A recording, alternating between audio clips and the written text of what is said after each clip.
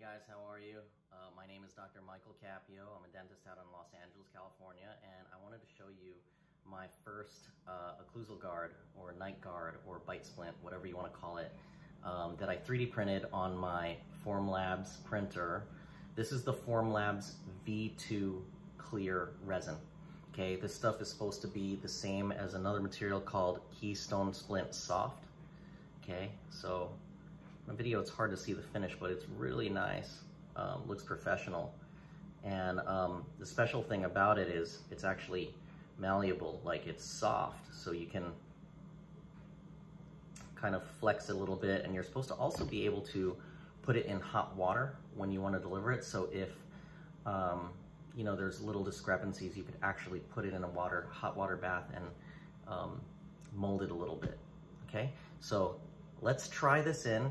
I designed it on a software called D3 Splint. I found this on Facebook. It is pretty easy to use, and there's YouTube tutorials. Gosh, what else can I say about it? The casts that I took, I didn't take any special bites. So I had an upper, lower scans, and a full MIP, maximum intercuspation bite.